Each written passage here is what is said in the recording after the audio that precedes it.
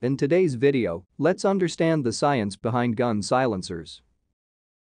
Let's first get two things right.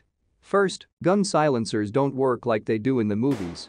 In fact, they actually do not make a gunshot silent at all. Rather, it just reduces the noise and muzzle flash somewhat.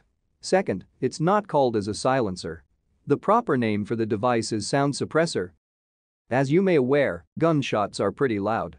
An average gunshot is about 160 decibels. This is really loud and after repeated exposure can cause permanent hearing loss.